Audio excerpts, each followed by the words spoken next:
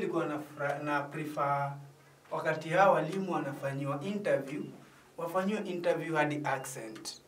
Kwa maana utapata sasa kama mdota yangu mimi nilimweka kwa shule.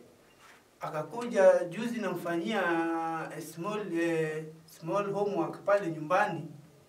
Namwambia boy, this is B is for boy. Akaniambia hapana. Teacher aliniambia B is for boy. Ai. Nikashindwa sasa wewe wanafunzwa aje. Nikamuonesha ingine G is for girl. Akaniambia hapana. Teacher aliniambia G is for girl. Sasa mimi nikashindwa huyu teacher ana spoil mtoto wangu ama anamfunza.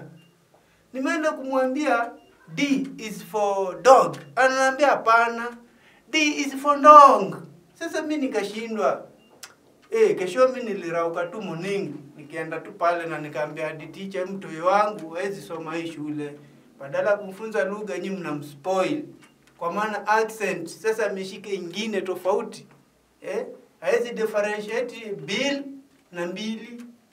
Ukimwambia pronounce the word bill anasema mbili. Ukimwambia pronounce the word mbili sasa unashindwa hata atasema gani. So hao walimu wanataka wafanywe interview hadi accent yao wanaongea.